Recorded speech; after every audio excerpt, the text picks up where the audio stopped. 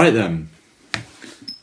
Where am I? Right, we're ready. Before I get into this video, I'm going to say, so I've done like, I don't know, 30 videos now. And what I've realised is, as I'm editing them, I sound so depressing. And then I add the music and it all of a sudden just makes it so lively. I don't know, it makes it sound so much better. So it's a surprise video. If you're watching this, you already know what it's going to be about because you can just look at the title if I put it in. Today, I will be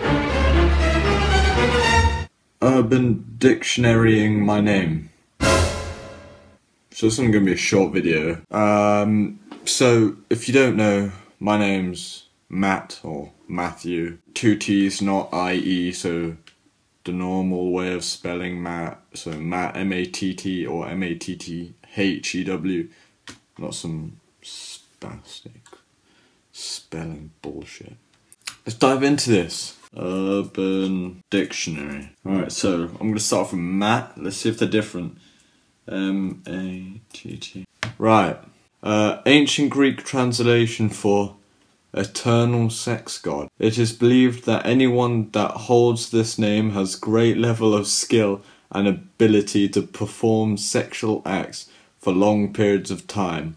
Men possessing this name are also well endowed. Go on. I wish my boyfriend was a Matt. Girl 2.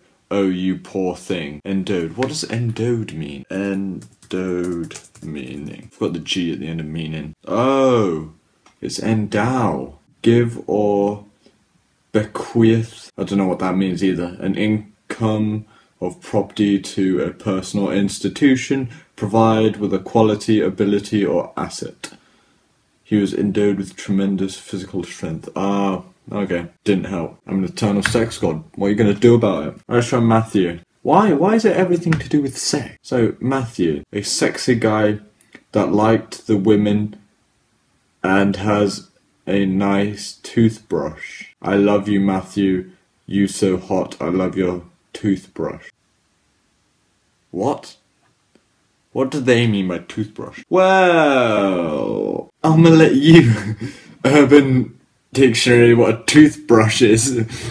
Okay. Anyway, I hope Urban Dictionary helped you get to know me, my name, because now you know my name. Last name. The title given to a ninja that appears often inexplicably in a Thomas Hardy novel or Shakespeare play. The term was coined in the early 21st century by English literature students. Alright then, I'm a ninja and very good in the bedroom. Yeah. Well, anyway, like I said, hope that helped you get to know my name. Anyway, like, subscribe, don't forget to peace. I think I got that the wrong way around. Anyway, peace.